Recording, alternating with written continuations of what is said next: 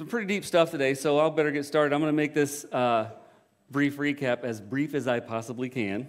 But 1st and 2nd Corinthians are two letters that were written to a small church in Corinth. Well, not too small, but a church in Corinth.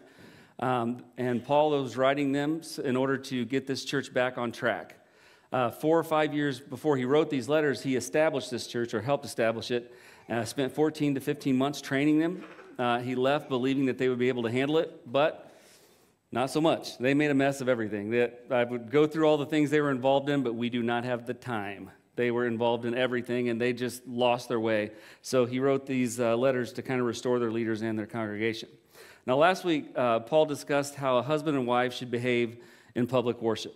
Okay, now remember, what Paul taught was about both God's divine order and also how that related to their culture. Because we talked about head coverings, and that's something we just don't do anymore. But the concept's the same, it's just not with the head coverings.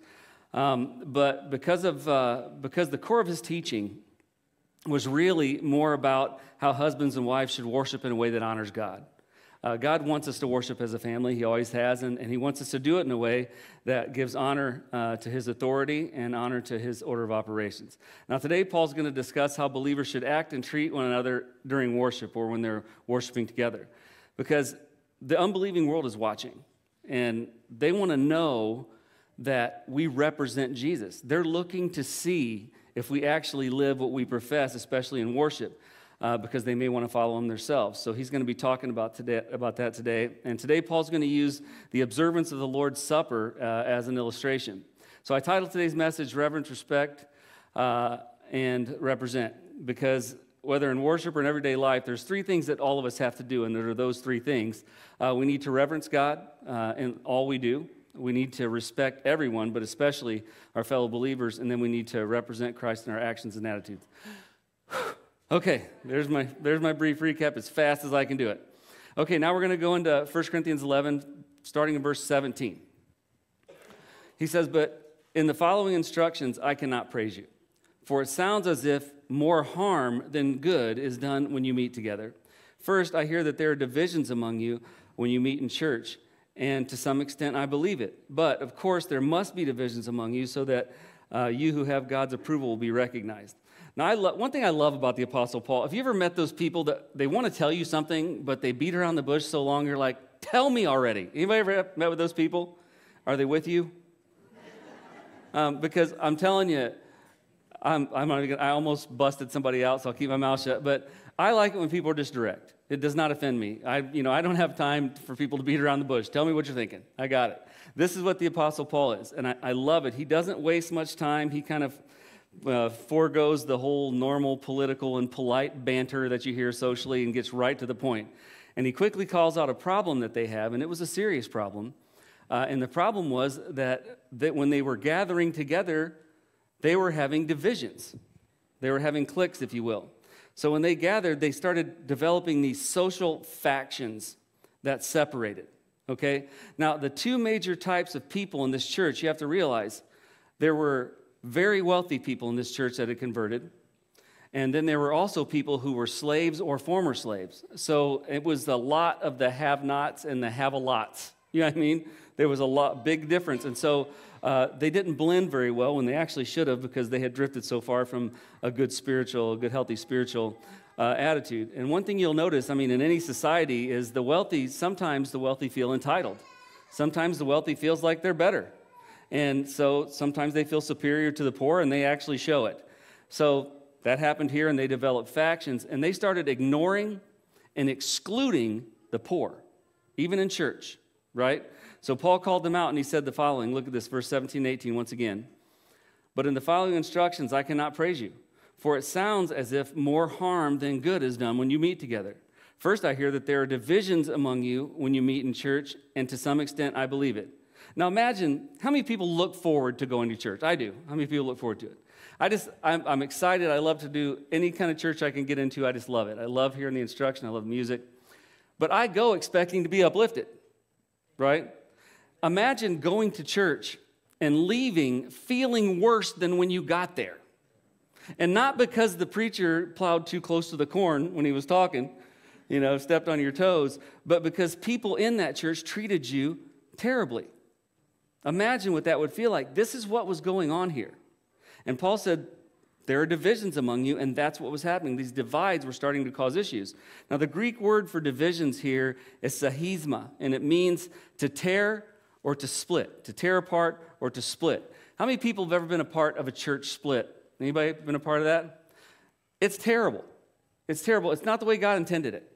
I mean, people who are supposed to be working side by side with you to a common good start becoming opponents, and it's just not healthy, and I hate to see that happen to a church.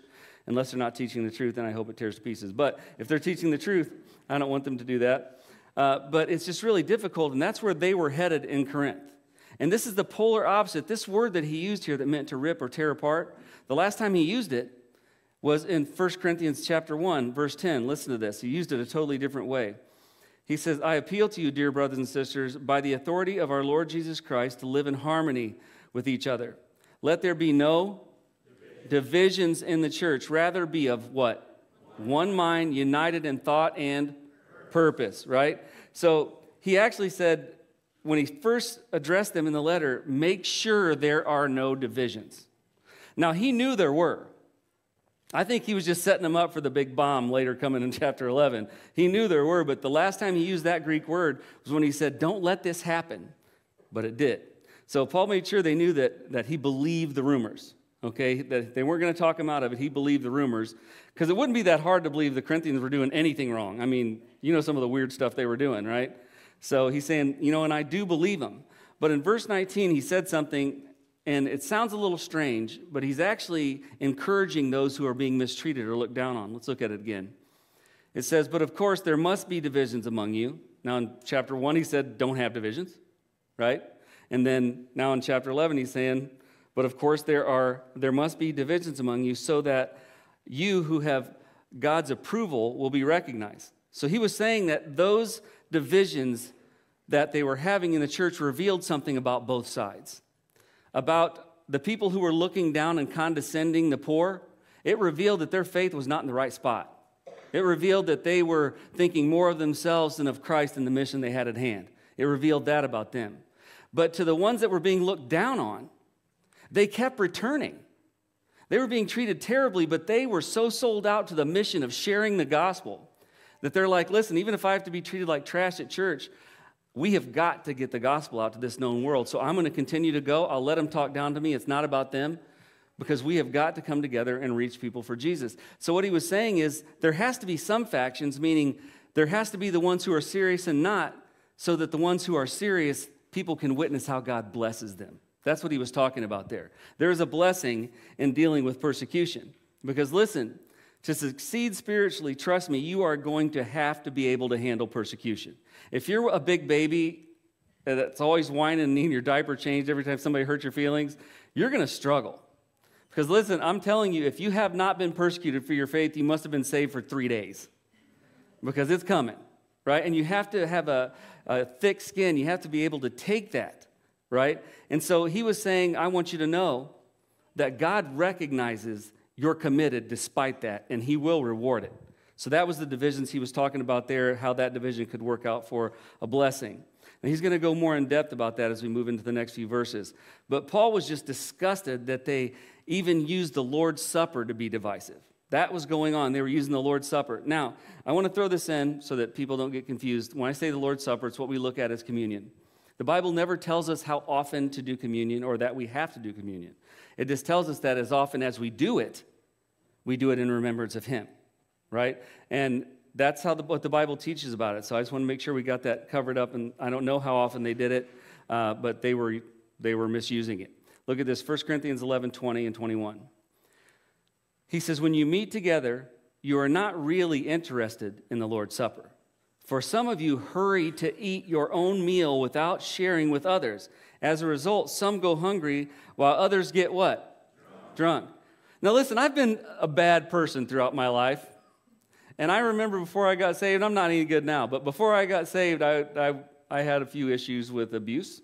Okay, a lot of issues with abuse. But I don't think I would ever get drunk in church. There's a line, you know? Can you imagine walking in church with a jug backwards? What's up, y'all?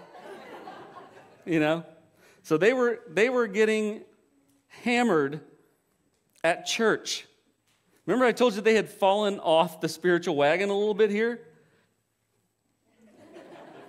That would be that, okay? They've fallen off the wagon. They're getting drunk in church. Now, when they celebrated the Lord's Supper, they did it a little differently than we do.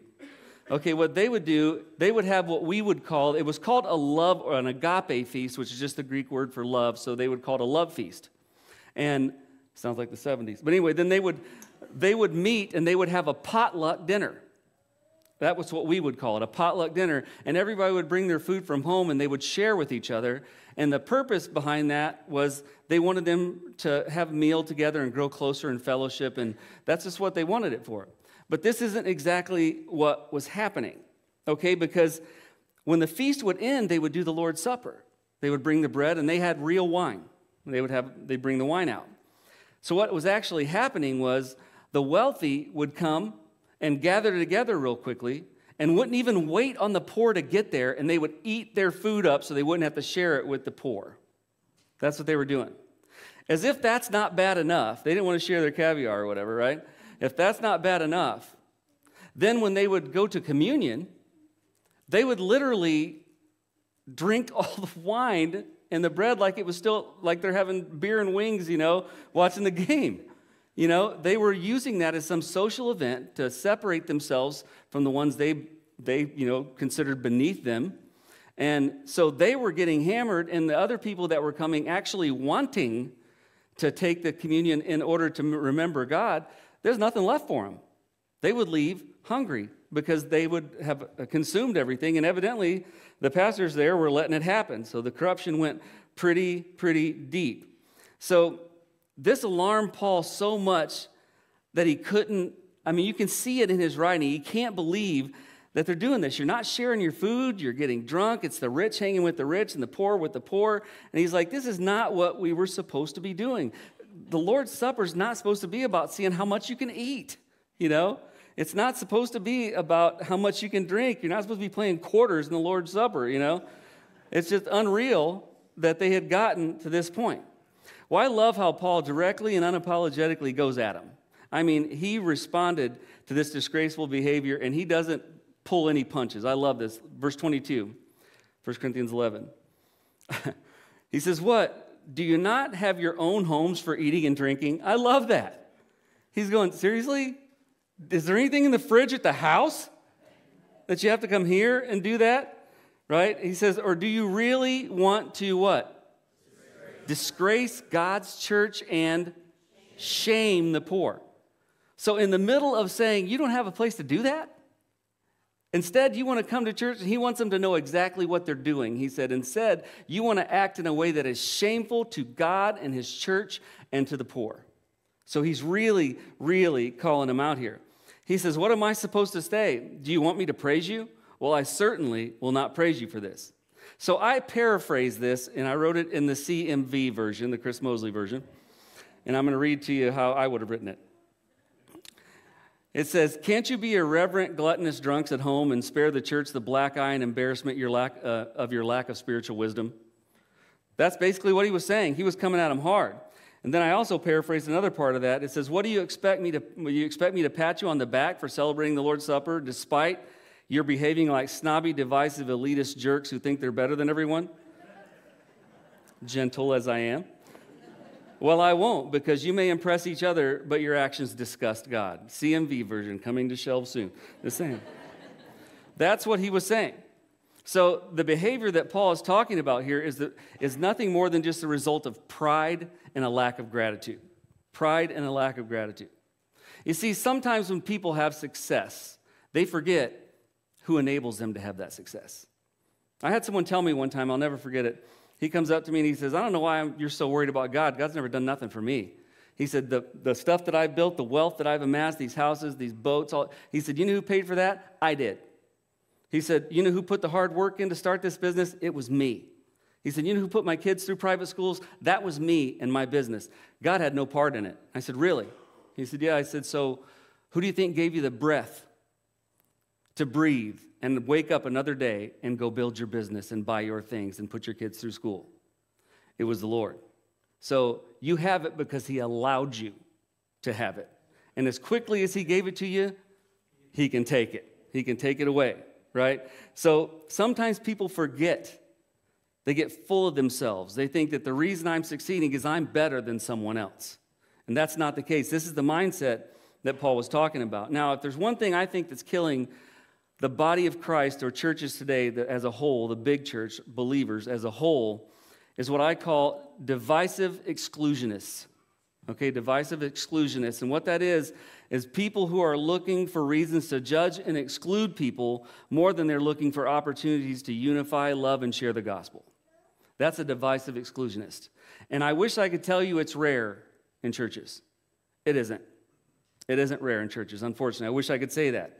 And I hate to admit it, but when people say, I don't want anything to do with church, you hear Christians going, I don't understand. I do.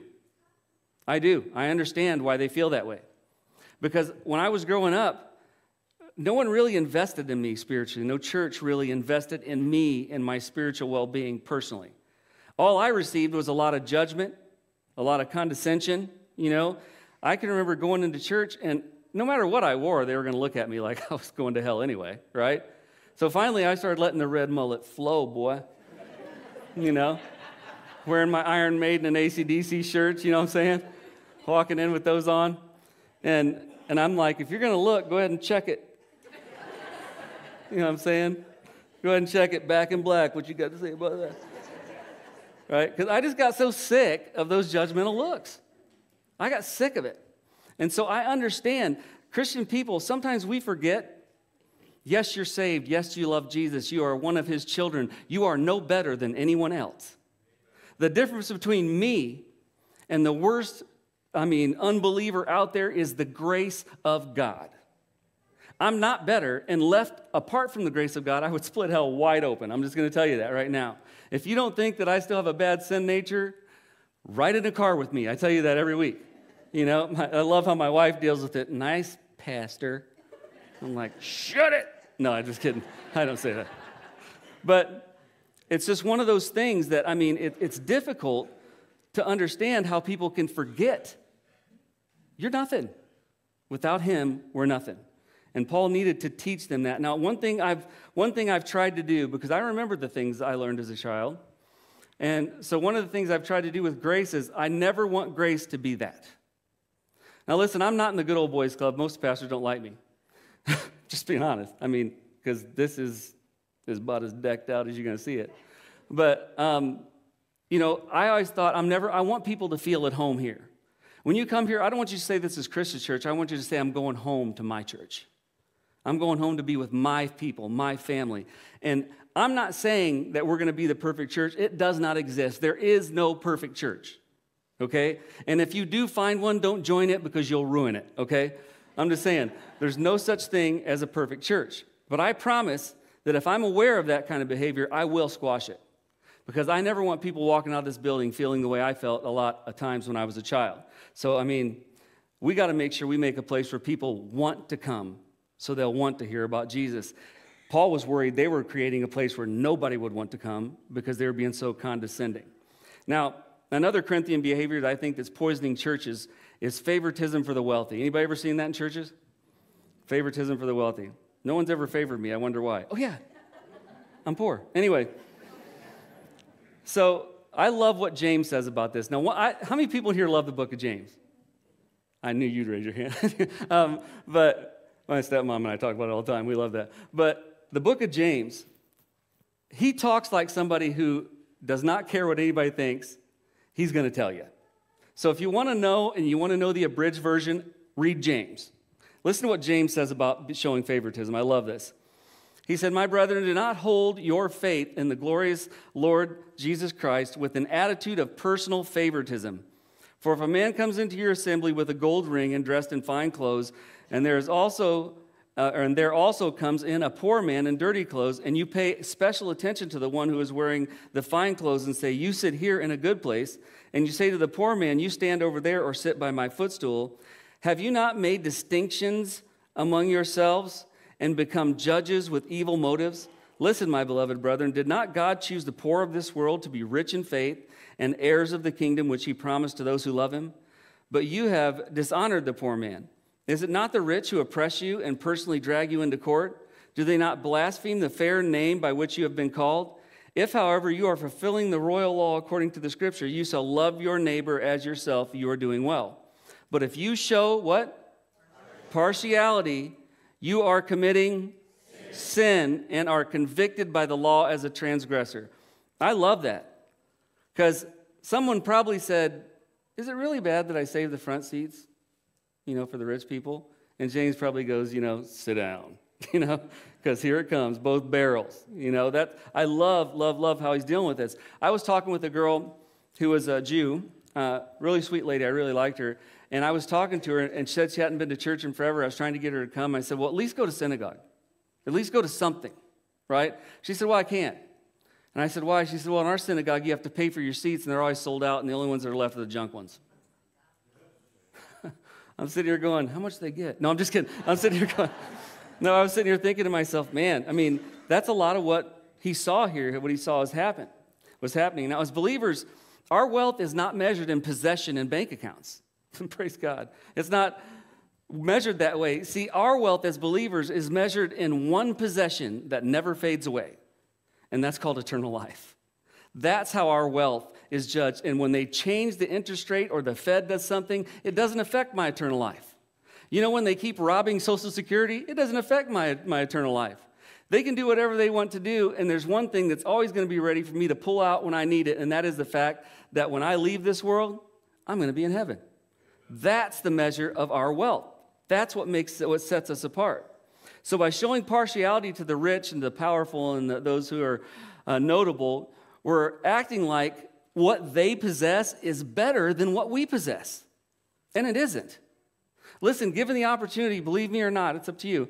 If someone said, I will give you $1 billion, but you have to give up your salvation, or I'll give you your salvation and you'll be poor as dirt the rest of your life, I'll be like, no question, give me the $1 billion. No, I'm just kidding. I would say, no joke, I would literally say, take the money. Because you know what? What people don't realize is you can't take it with you. You can't take it with you. And the world has us all thinking that as long as we have more toys, we won. We've had a great life. And here's the truth of the matter. An old Southern preacher one time said, I've never seen a hearse with a U-Haul behind it. You cannot take it with you. Someone else is going to spend your money. But no one else is going to enjoy my eternal life but me. You know what I mean? And I just don't understand how we lose track of that. I'm going to preach on that forever if I don't move on. Okay, let me go on. 1 Corinthians 11:23. Now he kind of explains the significance of the Lord's Supper. He said, for I pass on to you what I received from the Lord himself on the night when he was betrayed. On the night he was betrayed, the Lord Jesus took some bread and gave thanks to God for it. Then he broke it in pieces and said, this is my body, which is given for you. Do this in what? In remembrance of me. In the same way, he took the cup of wine after supper, saying, this cup is the new covenant between God and his people, an agreement confirmed with my blood. Do this in remembrance of me as often as you drink it. For every time you eat this bread and drink this cup, you are announcing the Lord's death until he comes again. So Paul wanted to remind him what that was really about. See, what it's really about is believers are honoring the fact that Jesus gave the ultimate sacrifice so that we could have eternal life. That's what it's about. And when we have that now, whenever we decide, we do it quarterly. Now, I'm not judging anybody, do whatever you want to do. But sometimes I feel like if you're doing it every week, it becomes routine, and maybe you stop remembering what it's about. But to each his own. But the one thing I always tell people is when you celebrate that, you're not only saying, I am saved, and I know how I got this way. You're saying, I am saved, I know how my salvation was purchased, and I know that he's coming again.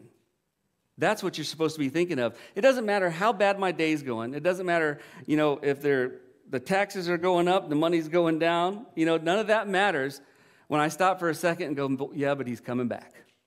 How many people in the last year, be honest with me, have said, I cannot wait till he gets back? Raise your hand. And I want it to be the day before my mortgage is due. I do. Can't help it. That's a sin nature in me. But anyway, here's what you have to remember. It's a time for a believer to do at least two things. Let me tell you these two things that we should be reflecting on, two major things. First, the Lord's Supper is a time for reflecting on the love and grace that Jesus' life, death, burial, resurrection, ascension represents. We should be thinking about that. But the other thing, and I'll expound on this a little bit later, the other thing we should be focusing on is it's a time to reflect on our faith and judge for ourselves whether our lives represent the gratitude and commitment to serving Him and loving others. It's a time to check ourselves. That's what it's about. Now, that's why Paul said that every believer should examine themselves before taking it. Now, I'm so excited to talk about this topic here, okay? And I'm going to try not to be too long. Whoop, too late. Anyway, okay. But I'm really stoked about talking about this. See, the Corinthians weren't observing the Lord's Supper to remember Jesus or His sacrifice. They weren't. They were using it as an excuse to get drunk, which, I mean, dang, you know? They were using it as an excuse to get drunk, as an excuse to overeat, and as an excuse to exclude people who they really believed were beneath them. They truly believed those people were beneath them. Now, I'm not saying it's wrong to be wealthy, powerful, or successful. I would love a shot at proving that. But I'm not saying it's wrong. I've said this many times. As long as you honor God with your wealth, as long as you remember where it came from and serve God with it, it's not a problem. Abraham would have been a billionaire in our times. Job was very wealthy. Okay, there are a lot of patriarchs that were very wealthy, but they saw their wealth as a means to an end, as a means for being able to serve God better. That's what they used it for. Now, these came to my mind. I'm going to share these verses with you because I think they kind of put in context wealth and poverty and the importance of wealth. So there's a few verses. Like I said, Job was very, very, very wealthy. And when you see what all he lost, you'll understand why. But he was very, very wealthy. But I want you to hear what he said the second after he realized everything he had was gone. Everything, family, livestock, land, everything was gone. Here's what he said. Job 120. Job stood and tore his robe in grief. Now remember, when the Hebrews would grieve, they would tear their garments, sit down in ashes, and toss them on their head. A little dramatic, but that's what they did. Okay, so this is what it's talking about. It says, Job stood up and tore his robe in grief. Then he shaved his head and fell to the ground to worship. He said, I came naked from my mother's womb, and I will be naked when I leave. Did I read that right? He said, I came naked from my mother's womb, and I will be naked when I leave. There we go. The Lord gave me what I had, and the Lord has taken it away. Praise the name of the Lord. I just think that's powerful. I love that. And there's two more verses that I think are really powerful that kind of put poverty and wealth in perspective. 1 Samuel 2:7 and 8. The Lord makes some people poor, and other people it says, the Lord makes some poor and others rich. He brings some down and he lifts others up. He lifts up the poor from the dust and the needy from the garbage dump. He sets them among the princes, placing them in seats of honor. That's kind of a reference to the disciples. That's another sermon. For all the earth is the Lord's, and he has set the world in order. I love that. Now listen to this one. We all come to the end of our lives as naked and empty-handed as on the day we were born. We can't take our riches what? I love that. Isn't that awesome? I just love that. Anyway, I just threw those in there because I like them. Anyway, so I got to move on. Now, if you look at verse 27, because after Paul revisited the purpose of the Lord's Supper, now he has to warn them about the Lord's Supper. There's more to this. 1 Corinthians 11:27, he says, so anyone who eats this bread or drinks this cup of the Lord unworthily is guilty of sinning against the body and the blood of the Lord. That is why you should examine yourself before eating the bread and drinking the cup. For if you eat the bread or drink the cup without honoring the body of Christ, you are eating and drinking God's judgment upon yourself. So Paul wanted the Corinthians to understand this is not just a normal meal. There's a purpose to this meal. It was a celebration of remembrance and gratitude, like we said, for everybody who's trusted Christ. Again, this wasn't beer and wings, okay? This was something very, very important. And Paul felt like they were losing track of that. They were just looking at it. See, the wealthy at that time in the Corinthian church, were using that just as a social gathering, basically. You know, they didn't care. They weren't doing this for Jesus, right? And what they kept forgetting was people were watching them. Corinth was a very diverse city. There's a lot of pagans there. And they hear about this man named Jesus who came and died and rose again, who was all man and all God, and those who believe in him have eternal life, and he changes them. They heard about that. And so they're skeptical, so they are watching them to see if there's any change, right? And if they saw this, it'd run them out. Why would they want to go to Jesus if going to Jesus make you separate the rich and the poor and starve some while you gluttonize and get hammered? No thanks. I remember having that thought about some believers. I am just confessing everything today. But there was this lady who used to go with us on school trips. And she always, wore the Christian shirts and did all the Christian bumper sticker stuff. And I figured she's a Christian. And I remember one time I said a bad word that I will not share with you. And she jumps up in front of the whole bus and calls me out and tells me I'm going to hell. I was 14. So I proceeded to share some more swear words with her for about 3 minutes. But I thought to myself, if that's what Jesus does to people, no thanks. No thanks. I don't want that. Paul was worried that's where the Corinthians were going, and it looks like it was. See, the outsiders, he was worried, might associate their behavior, their attitudes, and their actions with Jesus. So when the Corinthian believers showed partiality and excluded the poor or displayed no self-control by eating and getting drunk in church, they might associate that with Jesus, like Jesus is okay with that. It paints a really bad picture, right? And so he was saying, think about what you're doing here. What you're doing might keep people from Jesus because of your behavior. So Paul explained very bluntly the consequences for their behavior. Listen to this, 1 Corinthians 11:30. That is why many of you are weak and sick, and some of you have even died. Your Bibles might say slept. The Hebrews did not like the word death or dying, so they always said sleep, slumber, sleeping. But that's what he was saying. See, let me explain this process real quick. Once we've trusted Jesus, we have eternal life. John 5:24, listen to this. This is Jesus. He said, I tell you the truth, those who listen to my message and believe in God who sent me have eternal life. Now, Jesus having such a great grasp on all languages, if it wasn't eternal, he probably wouldn't have used the word eternal. Because, see, eternal in the Greek means eternal. That's what it means, without an end, okay? It says they will never be condemned for their sin, but they have already passed from death into life. I am not waiting to have eternal life. I already have it. I have it right now. And that's what Jesus is saying here. So as a result of that, nothing a believer does or does not do can change the fact or the status that they have eternal life. It's a gift. It's given to you. You're going to go to heaven if you believe. Now, here's the battle cry of those who believe you can lose your salvation. See, you're teaching you can do whatever you want. And I always tell them, go ahead. Great advice from a pastor. But I say, go ahead. See if you can get away with it, because I sure can't. I don't know about you, but when I do something wrong, my pillow is like a cinder block. Anybody else? Oh, man. Have you ever said something to somebody, and at the time you're going, yeah, take that. And you're like, I told them. They're telling everybody else. You want to know what I told them? And you feel so big. And you get home, and God goes, done? Done bragging to everybody? Good luck sleeping, big mouth. Because you're going to take your sorry butt, and you're going to apologize to that person tomorrow. I'm like, no, Lord, just kill me. But I'm telling you, you cannot, I'm not saying that. I'm not saying you can do whatever you want to do, okay? It doesn't mean, because we have eternal life, that we're exempt from the consequences of sin. That's not what I'm saying, right? We are not exempt. There are consequences, and God will have us suffer them. Just one of them isn't losing your salvation. Okay, I got to be careful. I'll preach on that forever, too. But here's the thing. God is going to do whatever he has to do to ensure that the gospel message is not damaged. He's going to do whatever he has to do. Look at this, Hebrews chapter 12, verse 4.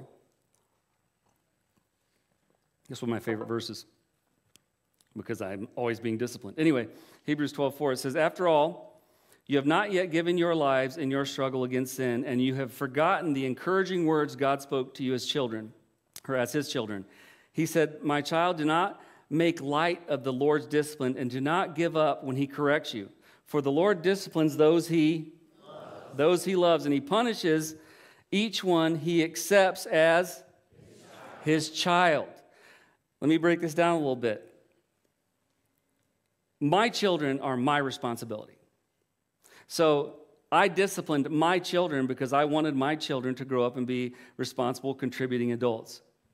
It's not my job to discipline the neighbor's kids. I may have wanted to, but it's not my job, right? So God is going to discipline you if you're one of his, okay? It's that paternal love he has for us. Verse 7, it says, as you endure this divine discipline, remember that God is treating you as what? His own children. Who ever heard of a child who is never disciplined by its father? Verse 8, if God doesn't discipline you as he does all his children, it means that you are illegitimate and you are not really his children at all. Listen, if you've been saved more than 2 days, you've probably already been disciplined. I'm just saying. God disciplines those he loves because he wants to make you successful in your spiritual life. And it usually works in phases, and I'll explain that. Phase 1, he usually does, takes your assurance away from you and your prayer power. So, you know when you're mad at somebody, you said something, maybe the person I was talking about earlier, and you said something you shouldn't say, and you don't want to admit that you said something you shouldn't have said. And then when you kneel down to pray, you feel like it's just ricocheting around the room. Anybody ever have that feeling? You know what I mean? That's God saying, oh, hold on, Chris. You have the nerve to ask me to bless you in another area when you are rejecting what I told you about making it right with that person? Listen, the grocery list stops. You need to make that right. And sometimes he takes that assurance where you just start having doubts. Why? Because he doesn't want you to feel good about rejecting him. Second step, he often gets our attention through sickness, injury, or some kind of loss. Charles Stanley one time he felt like he was supposed to take some time off. He was running like a chicken with his head cut off all the time. And he said, well, I will take a sabbatical eventually. I will take some time eventually. Eventually, he got struck down sick and was bedridden for like weeks. And he said, I thought to myself, I didn't listen to God. So he was going to get me that time to rest, even if it meant taking my feet out from underneath me. Listen, sometimes if you go past the prayer issue and you go past the assurance issue, you might suffer loss somewhere else or have an illness, something that will stop you long enough to where God can get your undivided attention. And if you miss those two and ignore all of his warnings, the only last phase that's left is for him to take your life. Now listen, not everyone who dies, God is taking. I don't like that, okay? The Bible won't support that. He has the right to take a life. But listen, everybody who's born dies. He doesn't take people all the time. Sin brought death, right? So here's the thing. If you're being such a hindrance to people that the way your attitudes and actions portray Jesus is damaging the gospel, he has every right to take your life. You're going to heaven anyway, but he's got to stop that. And to give you an example, Moses, they needed water, and he says, Moses, go and speak to the rock, and it'll bring forth water. So he goes to the rock and basically says, the Lord told me to speak to the rock. He's going to provide water. Boom, here came water, right? Then they were crying about it again, and Moses got frustrated. So the second time, God says, same deal. Go speak to the rock. And Moses says, do we have to continually provide for you? Notice how he changed the pronouns there, and now it's we. Not him, it's we. So instead of speaking to the rock, he smacks the rock. Who do you think the rock represented? The rock that brings forth the water that brings forth life. Who's that talking about? Jesus. He smacks it. And so God says, hold up, everybody out of the pool. Here's the deal. Now you can't see the promised land. Because now these people who are 2 inches from being pagans anyway, 2 inches from turning and running back to where they were getting whipped 16 hours a day because they're faithless, now you've given them an idol god, you. Now they're going to think that you're the one that provides it. So it says that he took his life and that he hid his bones, hid his body. Why? Because God knew they would dig it up and worship it. And if you don't think people do that, get on the internet and look it up. They still do that stuff, worshiping people's bones. So God has the right. Moses would have been a hindrance to millions of people that followed him. Now they would take their eyes off God and put it on him. So this is what he was talking about when he says, some of you are weak, some of you are sick, and some of you have died. Now, finally, Paul said that they should examine themselves before taking the Lord's Supper. 1 Corinthians 11:32. He said, but if we would examine ourselves, we would not be judged by God in this way. Yet when we are judged by the Lord, we are being disciplined so that we will not be condemned along with the world. So he wasn't saying, now here's something I wanted to talk about. People always tell me, well, the Bible says we should examine ourselves before we take communion. So I got an argument with my wife, I probably shouldn't take communion. Or, I had a bad thought today. Listen, he wasn't saying that you should be sinless before you take communion, or no one would ever take it. No one. I mean, my brother Tony was sinless for 8 hours, then he woke up. Nobody's sinless. The only sinless person that ever lived was Jesus, and they crucified him. No one's sinless, so he's not saying if there's sin in your life, don't take communion. That's not what he was trying to say. He was saying examine your motives for observing it. If you're doing it to have a social club like they were doing it for, and you knew you were going to go there and exclude people, he said it's best you don't take it. Because since you're not honoring my son, you're bringing judgment on yourself. That's what he was talking about. If you're going to church with your wife or your husband and you're thinking, I can't wait till this is over. I mean, sure, the pastor's good looking, but I wish this was over. If that's you, you probably shouldn't take it. But as long as you want to see and remember God, and you want to see the will of God done, it's okay to take it. That's not what he was talking about. He was just saying the way you're abusing it, it's best you not take it at all because you're bringing judgment in your lives. Because you're using something that's supposed to be about my son as a method of doing everything my son told you not to do to other people. You can't act nothing like my son and then honor him too. That's what he was saying there. Now remember what Paul said in verse 22. Let's look at this. He says, what, don't you have homes for eating and drinking, or do you really want to disgrace God's church and shame the poor? What am I supposed to do? Do you want me to praise you? Well, I certainly will not praise you for this. So Paul was basically saying, examine whether you're taking the Lord's Supper to remember and honor Jesus' sacrifice, or you're observing it as just another social event. That's basically what he was saying there. So don't skip communion because you got in an argument with your wife. I mean, I never argue with my wife, but a lot of people do. All right. Now, if they were going to observe a social event, observe this as a social event, it was sin. So he's saying, you're coming here, supposed to be celebrating the one that set you free from sin and sinning in the meantime. Don't do it. That's basically the gist of it. But once they examined their motives, if they had pure motives, it was fine for them to do it. Now, Paul's advice about examining motives still applies, but it applies to more than just the Lord's Supper. Believers need to examine their motives for everything they do in the name of faith. Because if whatever you're doing for God, you're actually doing for attention or money or power or fame or whatever, might as well not do it. Because God's not going to bless it. I've had someone come up and tell me how much they give at their church before. Listen, I don't even know what anybody gives here. I made sure of that. I can't even find out. Don't want to find out. Because I don't want anybody to question my motives. But when he was telling me how much money he gave, I wanted so bad to go, well, let me pat you on the back, because that's the only reward you're going to get. God sure as heck isn't going to bless it now, because you were doing it for attention. You know what I mean? God knows our true motives, and in time, he'll deal with us accordingly. Now, I'm going to try to get through this quickly, but I've witnessed several instances in churches where I've just been so ashamed for the body of Christ. And one was, I've seen more than once pastors put wealthy people in leadership, despite the fact that they didn't have a spiritual bone in their body. But they put them in leadership because they had money and they wanted job security and a method of profit. And they get away with it for a while, and eventually it blows up in their face. I've witnessed so-called believers use their faith in church as a means for making business contacts. Someone came up to me once, I'm not joking, said, you're a pastor? I said, yeah. He said, I need to go to church more. It is a great place to find clients. I'm like, or not, So God knows your motives. That applies to more than just the Lord's Supper. Now, let's finish up here in verse 33 and 34, because he kind of does I think this is funny. This summary is basically Paul saying, I could spend all day on this, but you have so many screw-ups in this church. I've covered it. Here's a summary. Let's move on to the next thing you've totally trashed in here, okay? So 11:33 says, so my dear brothers and sisters, when you gather for the Lord's Supper, wait for each other. If you are really hungry, eat at home, so you won't bring judgment upon yourselves when you meet together.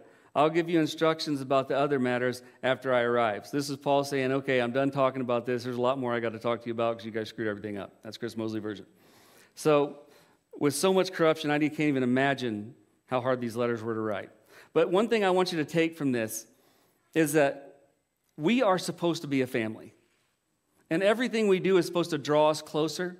That's what God wants for a church. It's not, I hate it when people say, my faith is personal. No, it isn't. Jesus died on a cross for it. There's nothing personal about that. You know what? You believe for your eternal life. That's personal. Sharing it is what you're supposed to do with it. And when you have a huge family, there's power in numbers. It makes it a lot easier to do what you're supposed to do. That's why he wants us to gather. Okay, I'm going to go ahead and close there. I'm going to ask you to please bow your heads. Probably sound like an auctioneer. I had to get that done. But while every head's bowed and every eye's closed, we like to give an invitation because I just want the opportunity to pray for you. I don't chase you down. I don't ask you to come up front. I legitimately will pray for you. But if you need prayer, bless those people. You can lift your hand or make eye contact with me, and bless those people. I'm going to pray for you. I don't just say that to speak Christianese. I'm literally going to pray for you. Bless those people. Listen, if you're watching or listening online, God knows your heart. Bless those people. But believers, I always pray for us, and the reason is every time I turn the TV on, I think, I cannot believe Jesus hasn't come back yet. And sometimes it's easy to be a fatalist and to sit in the backyard and say, come on, Lord, I hate this. Get me out of here. But realistically, when we see everything that's going on, it should inspire us to live a better life for him so that we can draw more people to him. That's what it should inspire us to do. When things are getting bad, people need Jesus.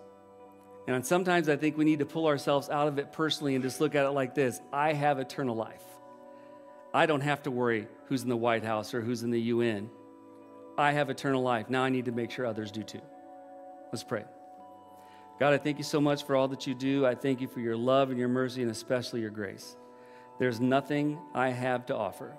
I couldn't exchange anything for it. I couldn't earn it. I couldn't be good enough because I'm continually sinful. The only way I could have eternal life is through believing in the sacrifice that your son made. And despite the person I'd become, you loved me just like I was.